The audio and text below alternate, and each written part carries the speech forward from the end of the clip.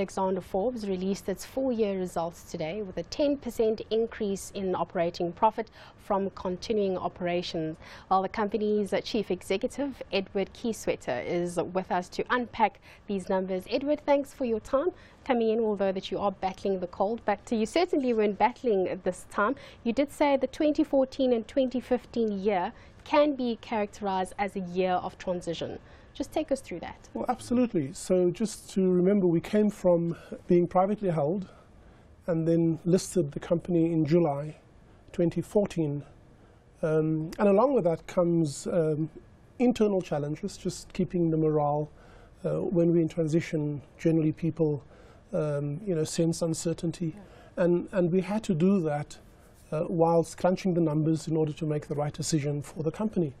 I think the transition, together with all its attendant executive effort, but also the cost of that, when we look back and look at the results, we feel quite pleased that given that significant transition, returning to the stock exchange, we were able to post a credible set of results, which, as you mentioned earlier on, is 10% on trading profit. I think what's really, really pleasing for me is that that comes off solid growth, top-line growth from most of the businesses, as you will see in the detail. And then in terms of the drivers for growth, again, that gives us the confidence that this growth has sustainability, it has annuity effect, because it is about members under administration for us. It is about gathering assets under advice, assets under management, and assets under administration, and about gross written premium in terms of our core businesses. And all of these indicators are, for us, fortunately and pleasingly, pointing in the right direction. I think, yeah, a very decent set of results. Congratulations. I think you guys are doing a great job. I mean, obviously a little bit difficult to compare, one set of numbers with the other. But maybe if I can ask which direction, I mean, you've mentioned before that you're pushing more into the retail business. Maybe just a bit of color around, that initiative. And then also maybe, the market obviously is trading, fairly high at the moment. I mean, like you mentioned, a lot of annuity income that you guys generate, a very good cash generating business. But what about the more, market linked businesses? I mean, do you see, I know Coronation is getting a lot more defensive in their strategies for clients. I mean, you guys, do you see a market sell-off at this time as a significant risk to your business? Let me answer the last part first. So, absolutely, we have exposure to the equity markets, but I just need us all to be reminded that this is a limited exposure because of asset spreading requirements. We have an exposure normally in the mid-50s to the equity markets.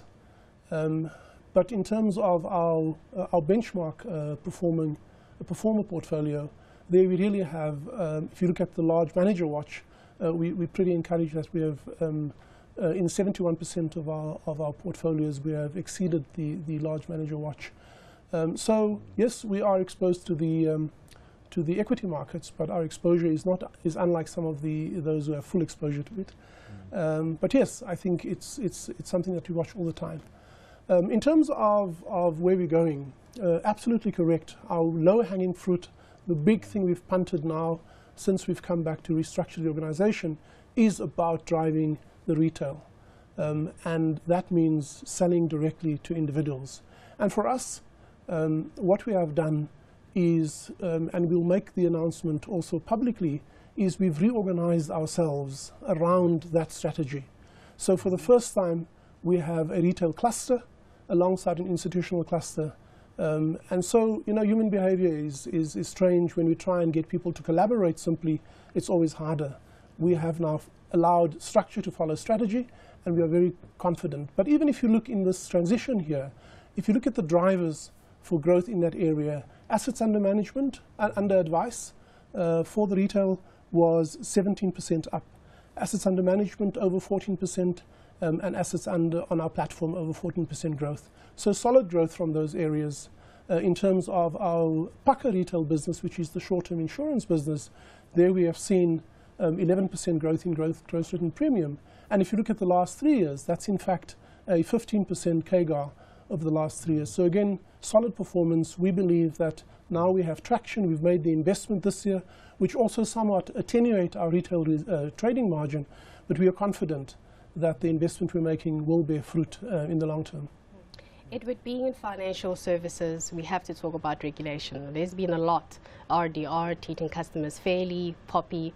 How has this impacted you, and what are you doing in order to position your business so that this does not impact you negatively?